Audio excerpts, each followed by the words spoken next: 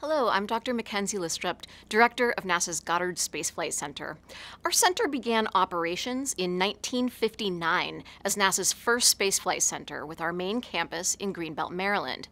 Today, Goddard comprises 6 sites across the nation with more than 10,000 employees.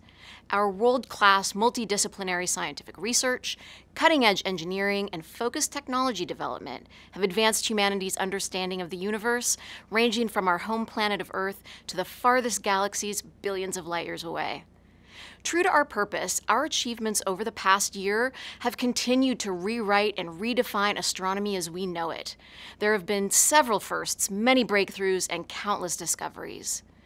Our success has benefited scientists, policymakers, and other stakeholders worldwide, and we know full well that the American public will always be our greatest stakeholder. While we're committed to the present mission, the landscape of space exploration is changing, and we're taking measured steps to ensure our future will be as bright as our past. This dedication to discovery, regardless of the challenges and opportunities before us, is as true as when we first opened our gates. So please enjoy this video journey through Goddard's top highlights over the past year. And on behalf of Goddard Space Flight Center and our talented employees, thank you for your interest in our work as we continue to push the boundaries of possibility. We're taking you on a journey of this year's top highlights at Goddard, starting with the farthest reaches in astrophysics, heading back home with planetary science, warming up close to our sun with heliophysics, and landing home back on Earth. Wallops Flight Facility, the Goddard Institute for Space Studies, Katherine Johnson Independent Verification and Validation Facility, White Sands Test Facility, and the Columbia Scientific Balloon Facility all make up the Goddard Space Flight Center constellation. Speaking of constellations, from our cosmic backyard in the solar system to distant galaxies near the dawn of time, NASA's James Webb Space Telescope has delivered on its promise of revealing the universe like never before in its first year of science operations. To celebrate the completion of a successful first year, NASA released Webb's image of a small star-forming region in the Rho-Ophiuchi Cloud Complex. Congratulations to the Webb team on winning 2 Webbies this year. One for the live coverage series from launch to the first images broadcast, and the second for Webb social media. Here at Goddard, many key components of the Nancy Grace Roman Space Telescope are on their way to completion.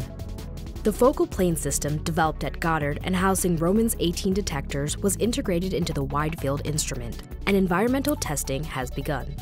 Now inside Goddard's largest cleanroom, the spacecraft bus made great progress as well. The bus structure, harness, several avionics boxes, and INT batteries are complete and mechanically integrated, with electrical integration well underway. In collaboration with NASA and ESA, JAXA launched the XRISM mission on September 6th to provide astronomers with a revolutionary new look at the X-ray sky.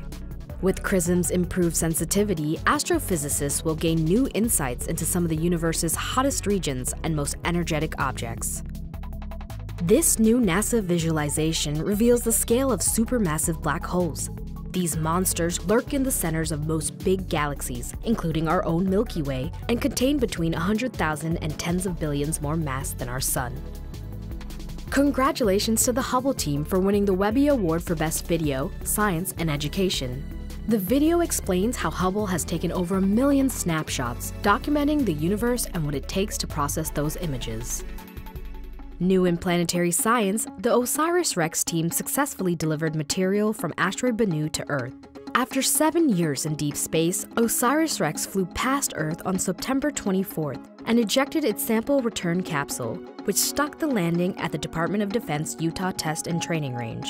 A preliminary analysis of the Bennu samples has revealed carbon and water-bearing minerals. Meanwhile, the spacecraft is continuing its journey as OSIRIS-APEX, an extended mission to explore another near-Earth asteroid called Apophis. In other asteroid news, Lucy captured its first images with a view of the main belt asteroid Dinganish, the first of 11 asteroids that the spacecraft will visit on its 12-year voyage of discovery. NASA's first return to Venus's massive atmosphere in decades is underway. The Da Vinci mission passed its key mission and system requirement reviews in the past year, and it's on its way to developing a next-generation probe mission to discover a new Venus. LRO is paving the way for future missions like Artemis by studying volatiles, which are both scientifically important to understanding the lunar environment and will provide on-the-ground resources for future lunar exploration. Congratulations to Noah Petro and Barbara Cohen, named as Goddard's 2 science leads for the Artemis 3 and Artemis 4 missions respectively, and to Kelsey Young for her selection as Artemis 2 survey campaign lead. The heliophysics big year is looking bright.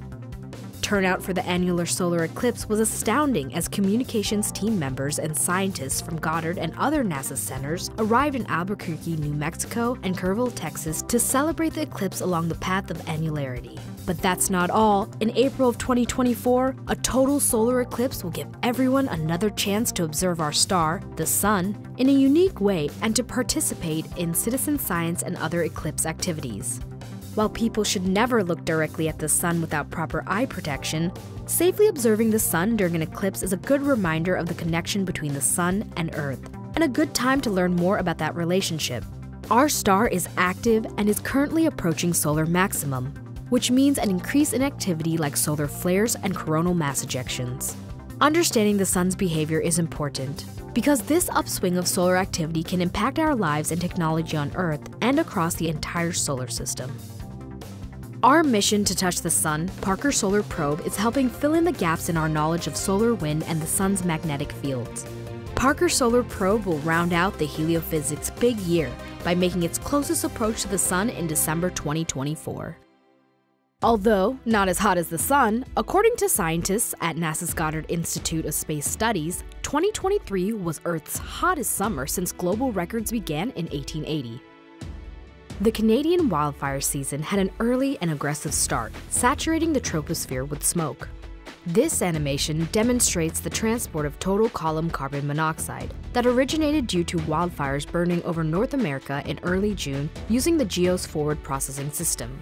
Here, we can see that emissions from these fires were transported thousands of miles and had widespread impacts. Gearing up for launch in 2024, PACE will help us better understand how the ocean and atmosphere exchange carbon dioxide and how aerosols might fuel phytoplankton growth in the surface ocean. By doing so, it will take Earth's pulse in new ways for decades to come. Down at the sandy beaches of Virginia, Northrop Grumman's Antares rocket successfully launched from Wallops Flight Facility to resupply the International Space Station in August. This year, the Balloon Program Office had a successful fall balloon campaign, launching 5 balloons carrying numerous scientific payloads, including Goddard's Gamma Ray Hunting Compare instrument and more than 100 student experiments from the cubes in space. Also for balloons, a super pressure balloon carrying the SuperBit telescope flew for 39 days. It imaged many galaxies while in flight, including the Tarantula Nebula and the Southern Pinwheel Galaxy. Last but not least, a revolutionary NASA flight safety system has enabled a new era of space transportation with the successful flight of Rocket Lab's Electron rocket on January 24th. This mission, the first Electron launch from the United States, was enabled by NASA's work in developing the NASA Autonomous Flight Termination Unit, NAFTU, a critical piece of flight safety technology required for this mission. Wow. 2023 has been a busy year at Goddard Space Flight Center and its campuses. For more about what else we're up to, check out nasa.gov/Goddard/annual-reports.